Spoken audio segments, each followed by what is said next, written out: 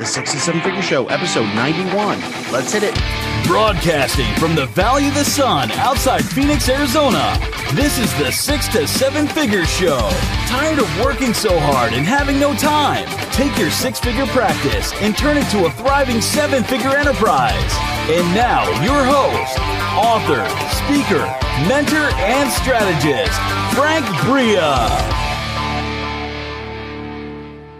Hey everyone, welcome to the 6 to 7 Figure Show. I'm your host, Frank Bria, and in today's episode, we are going to talk about executive coaching. But first, a quick message from our sponsor. This episode of the 6 to 7 Figure Show is brought to you by High Ticket Program. Did you know you're only 12 projects away from turning your six-figure practice into a thriving seven-figure enterprise? In the High Ticket Program Accelerator, we guide you through every step of growth and scale in a process we call LEAP. Imagine having a world-class project team guiding you and your team through each and every step of pain-free growth, all with the goal of becoming a seven-figure enterprise and moving away from painful, time-consuming business operations and client delivery. Get a taste of LEAP in your own business by downloading our free high-ticket program Core Offer Black Book that contains more than 60 pages of standard operating procedures for your business, including onboarding, customer service, graduation, financial management, and a lot more. You can get this for free by going to the show's homepage, 6to7.show. That's 6to7.show for your free Black Book. I am absolutely pleased to be introducing today's guest, Brandon Smith. He is a leading expert in leadership, communication, and curer of workplace dysfunction. Known as the workplace therapist and host of the Brandon Smith podcast, Brandon is a sought-after executive coach, TEDx speaker, and award-winning instructor. He's the founder of the Worksmiths LLC, an executive coaching and leadership development firm whose clients include numerous Fortune 500 companies. Brandon, welcome to the show. Yeah, Frank, thanks for having me. I'm really excited to be on the other side of the camera for once. Yeah, it's really nice. It's always fun interviewing other podcast hosts, right? Because then it's a little bit like they're judging me, aren't they? No, it's like now I just get to sit back and relax and answer the questions. That's great. That's great. So first of all, I want to start off with this moniker of yours, the workplace therapist, which when I first saw, I kind of had a little sort of internal chuckle because I have been in so many workplaces where I felt like that's exactly what they needed was a therapist to come in. Yeah. In fact, in one of the startups I was in, they literally hired a marriage counselor to work with the executive team because it was so dysfunctional and it was causing serious issues. But let's talk about that. Like, are there dynamics that are changing in organizations right now that are requiring more of this, soft skills perspective in getting the teams to work together better? Absolutely. Totally. Yes. And it doesn't matter what kind of organization we're talking about. Startups, big companies, nonprofits, schools. I mean, it doesn't matter. They've all got issues. So there's two big factors that are at play for us. And it's true for all workplaces right now. First, time is everyone's most precious resource. It's not money, it's time. Right? That's a lot of why your listeners are hired, right? It's like, come fix our problems for us. We don't have time to do it ourselves. And second, everything is urgent all the time. And so when everything's urgent all the time and time's our most precious resource, when we start moving in that world, we step on lots of toes. We throw lots of elbows. And we don't talk as much to each other. And so it causes that pace of business causes so many more people-related dynamics. So even if we'll get into my hats in a little bit, but one of my hats is I work with leadership teams. And it doesn't matter what kind of leadership team I work with, they've all got the same issue, alignment. Alignment is the number one issue. Yeah. Like they may be great individual players or great leading their respective areas, but they're not talking to each other. So yeah, at a fundamental level, it's like any therapist, right? Or marriage counselor. Communication, folks, right? You have to talk to each other, talk about expectations and needs and clarify that stuff. So that's the long answer to your question. Absolutely. I mean, and I'm seeing it get worse, mostly because of the pace of change and even the role technology plays in that. Yeah, I'd imagine, all of the issues around communication have become much more complex as we're communicating with each other in lots of different ways than we did before. And, I know from my own personal experience, because I'm not great at this either, different, different communication vehicles, whether it's email or instant messaging or a video conference or face-to-face. They have slightly different dynamics, and it's not like we were born with a manual about how to adapt our communication to these different vehicles, and they're changing, and the expectations are changing really fast. Yeah, and people have different preferences. Right. So I sent a Word doc to a client of mine yesterday. He works for an organization that is about 200 employees. They're going to be at closer to 350 next year, and it's all virtual. So there's no two people in the same office. They all work out of their homes, all over the globe. Yeah. So I sent him a document for us to review, and he was confused. He was like, "Wait a minute, this is a Word document? I thought you were going to, put it in like some kind of a Google Drive, so we could kind of manipulate it together." Everyone has different expectations of how stuff is being sent to them and shared to them and communicated with them, and so that also makes it tricky. Yeah, it definitely has got more complicated. I mean, when I first started, there was always the this person likes voicemail and this person likes whatever, but now it is way more complicated. We're talking about like collaboration between documents and things like that. So as you were getting in and working with these companies, what are some of the biggest barriers you're finding for people to not communicate? Like why are they misaligned? Why are they having such a difficult time doing this on their own? So generally speaking, they're just not taking the time to do it. So, when we think about that challenge of leadership, it's like striking that perfect balance of being efficient and effective. Yeah. Like we got to be both efficient, speed, and effective, quality. We all know that intuitively. But when we live in the world I just described, where time's our most precious resource and everything's urgent, it's like we trade off effectiveness for efficiency, and people are just going too fast. Yeah. So it's not that they're bad. It's not that we're bad people. It's just that we're not being intentional about it. So simple things like, all the studies show that you should be giving 5 positive for every 1 piece of negative feedback. And that goes on all my action plans of all my clients. Yeah. And they are all good people, but none of them are doing it. Right. Because they don't prioritize it. So, communication is just not a priority, and that's what's causing all the issues. And so it's about how do we intentionally, put it on our calendars and make it more of a priority. Yeah. Do you find there's ever pushback around trade-offs? I feel like, anytime there's a discussion around prioritization and time, there's this immediate sort of thing that comes up in us that it's like, I don't have time to do that. Like that, of course, in a perfect world, that would be amazing, but why doesn't everyone just grow up and figure this out? Like we don't have time for that sort of thing. That seemed to be kind of an old style reaction or pushback to a lot of this. Are you still seeing that? Yeah. A little bit, but it depends a lot on the level in which someone's in an organization. So let's take a traditional company, okay? So, and I'm going to give some caveats to this. So we'll call it a traditional company. My experience has been once a company hits $3 billion in revenue with a B, it ceases to become a company and it morphs into a government.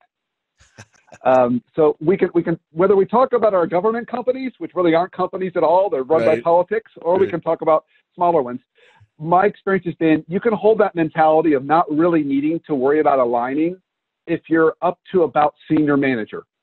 Once you hit director, that's the difference between a director and a manager.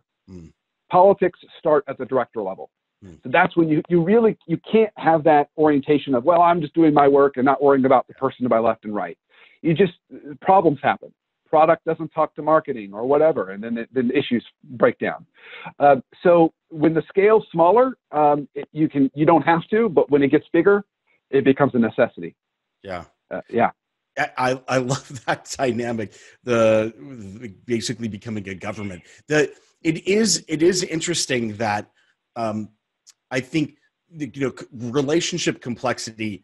A lot of people would think it kind of grows linearly, right? As the number of people grow, but we have to draw lines between all the different people in the organization. And so when you add another person, you're not just adding one more line of communication, you're adding one for every other person that's in the company. And for us mathematicians, that's exponential growth, which means it gets ugly fast. Yeah. So talk to us a little bit about your path into this.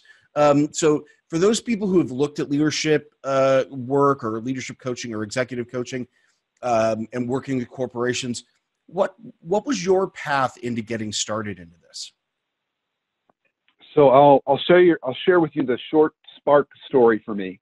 Okay. So I undergraduate degree was in communications. So like most good communication majors, I was unemployed at graduation, wondering what am I going to do with this thing. And I got a job with a small chain of retail stores. It was a family-owned business, and it was privately held, family-owned. They had 15 stores. Okay, and my boss was the son-in-law of the business. So the woman who started the business, her daughter marries this guy. He's my boss. So he greets me at the first day of work. Now, so I'm 22 years old, and I'm working my first. I've worked lots of other jobs, but this is my first full-time job. Greets me at the door of the store, and he says, "I'm so excited you're here. You're going to be the assistant manager. But before you get started, I have a task for you. Waiting for you in the back room is the current assistant manager, but he doesn't know you're coming. Your job's to go back there, fire him, you get his job." And that was how my boss rolled. He'd come in and say, he loved surprise visits. He loved doing everything that leaders are not supposed to do, like shocking people, surprise visits. He'd come in and say, "I don't like what Sandra's wearing. Go fire her." So I had to do more layoffs in the first 6 months of that job than any other time in my career. Oh, wow. And that experience kind of woke me up. It made me realize a couple things. It made me realize, first, work should not have to suck. It should be the source of fulfillment and meaning and purpose for us. It's not that all the time, but it should be that. Yeah. And not anxiety and depression and all that other stuff that bad leaders can create.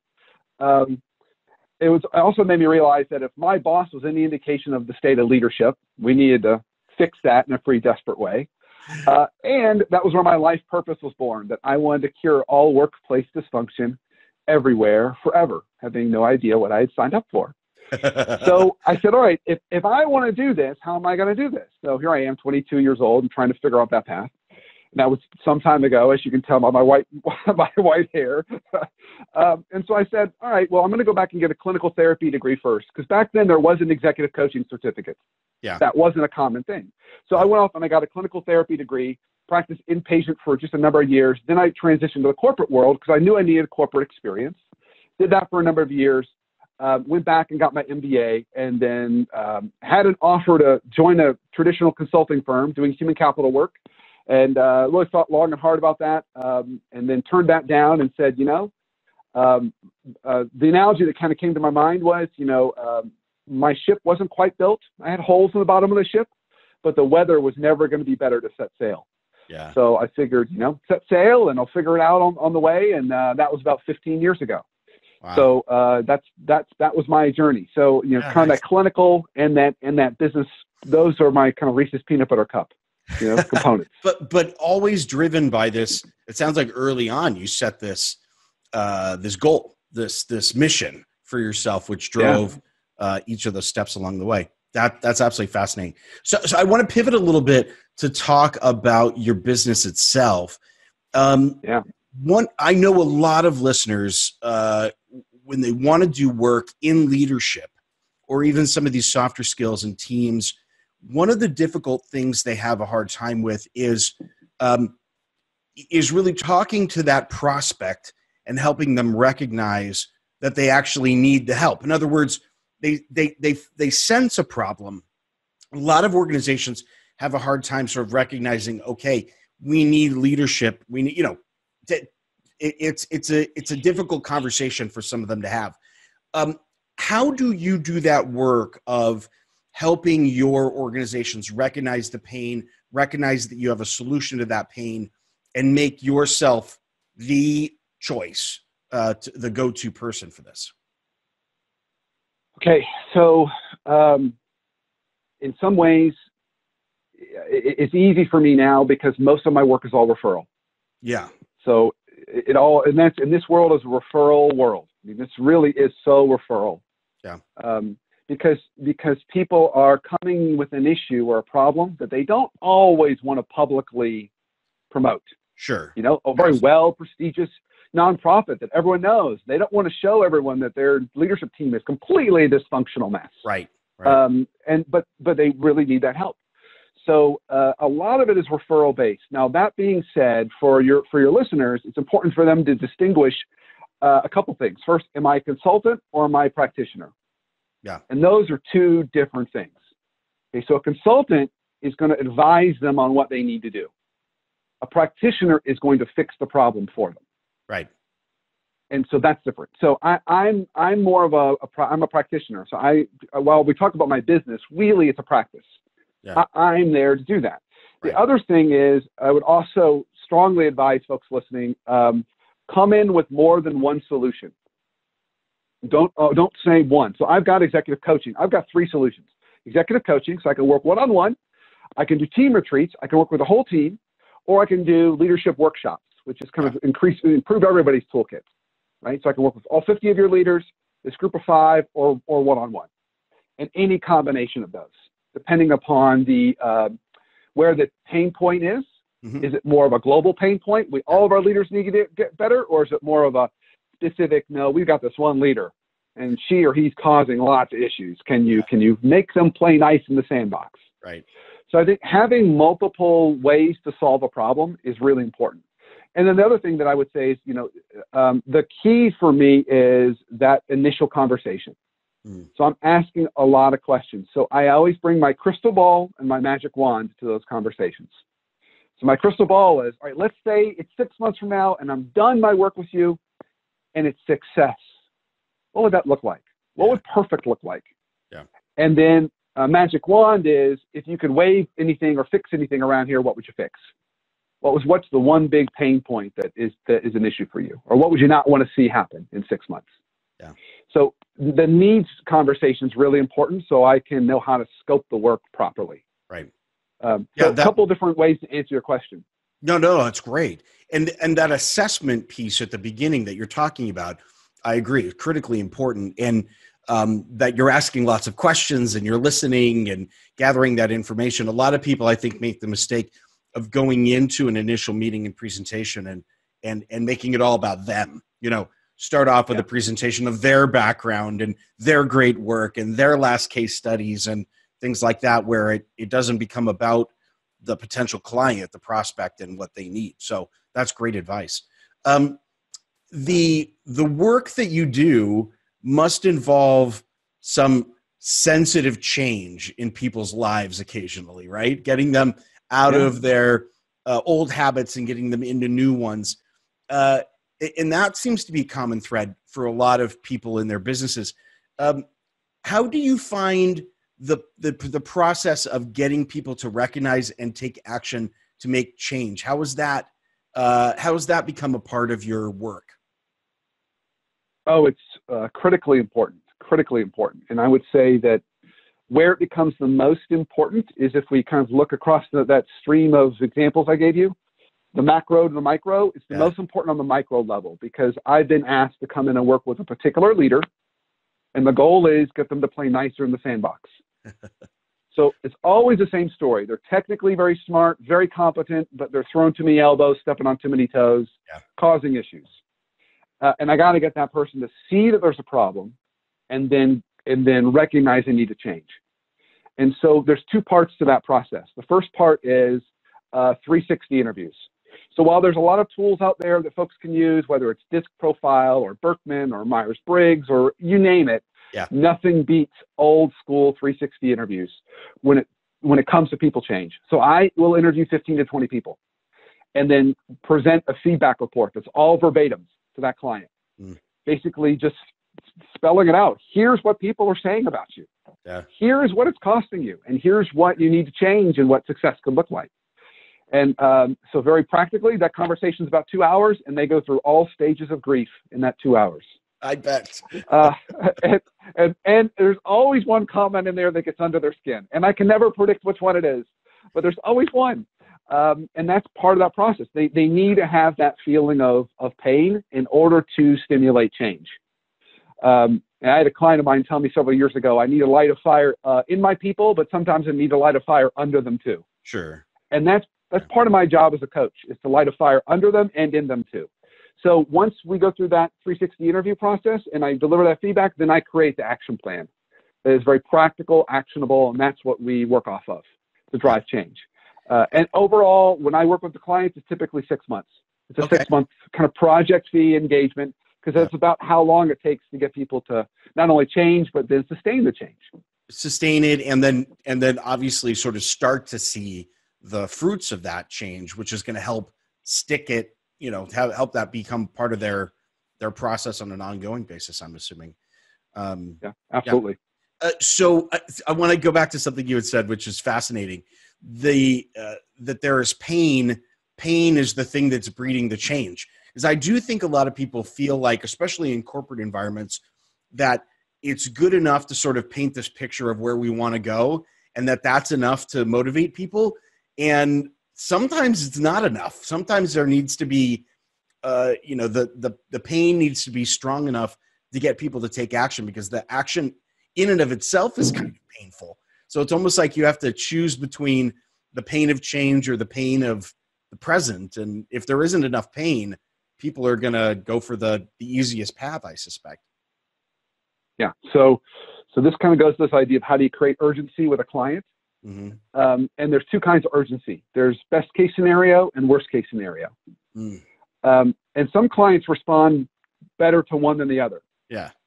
So to help your listeners, if you're dealing with anyone that is in a risk management profession, so our folks in legal, compliance, HR, anything that's kind of risk management, they only respond to pain. Right. Because they are wired to just seek out and destroy all risk and pain. Right. That's what motivates them. Yep. If we're dealing with our friends in sales, they don't want to hear about like horrible, bad things that could happen to them. They want to hear about how they can get more money and how great things can happen. So they have to be motivated by best case scenario. Yeah. And if you don't know which one to use them both. That's great. You know? And a lot of times when you're dealing with corporations and you're trying to land a contract with a corporation, you're dealing with multiple people.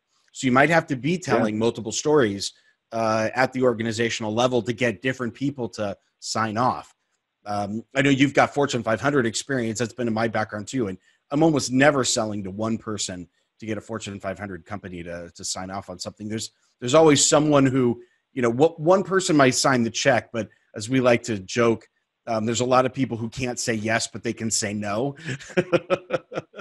So I'm sure you've seen that as well. Yep. One last question, because I want to drive back into this as sort of like the final exam communication question. What did you say to the manager you fired? How did you walk in as the brand new person and deliver the news that they were fired when you had no authority or credibility with that person as their boss? That to me feels like the final exam of leadership and communication. Oh, Frank, I just went in and I was very honest and transparent. I said, you don't know me. My name's Brandon. I've just been given the assistant manager of this store, this job, and I was told that that's no longer going to be your job. And we talked a little bit, but what's funny was, he had worked for this boss long enough that it was not a surprise. Okay. He just, you could see immediately the look on his face. He was like, I knew he was going to do this. And he just packed up his stuff and left. Wow. No, but yeah, I think that's the trick. That does feel like it would be like the worst case scenario anyone would be dealing with from a communication perspective. But that's your first task on the first day on the job. Brandon, thanks so much. This has been really a pleasure talking with you. It's been great. You've been really gracious with your time, and I don't want to overstay our welcome. But last question, last thing before we go, as the audience is listening to you, they want to learn a little bit more about what you do and connected with you. What's a great way for them to connect with you? Yeah, there's really two ways. So I break some rules. I have two different websites. And so while one is my B2C website, that's my workplace therapist website. So if you Google the workplace therapist, there's only one. There's me. So you'll find me. And that site's got my blog, my podcast, and free resources that are just to help you make your workplaces better. My other site is my B2B site. That's called The Worksmiths, just like blacksmiths, but The Worksmiths. And that's where if people want to hire me for my services, that's where I put all of my service-facing side of me. So they can find me either way, and of course on LinkedIn, and reach out and connect. I'm always happy to do that too. Great. Well, we'll put those links. They're here below the video. They're on the show notes page for if you're listening to audio. If you're out and about listening to this broadcast, come on back to the show notes page, and we'll get you connected. Just you can click on through. Brandon, thanks so much for being with us today. It's been an absolute pleasure. Frank, my pleasure. I really appreciate coming on your show, and thanks for having me. You got it. And thank you for being with us on the 6 to 7 Figure Show. I've been your host, Frank Bria. Just a quick reminder about the free high-ticket program core offer Black Book. It contains more than 60 pages of standard operating procedures on how to run your coaching, consulting, or expert-based service business. You can download that for free at the show's homepage, 6to7.show. That is 6to7.show for your free Black Book. And we'll see you on the next episode of the 6 to 7 Figure Show. Make it happen. Bye-bye.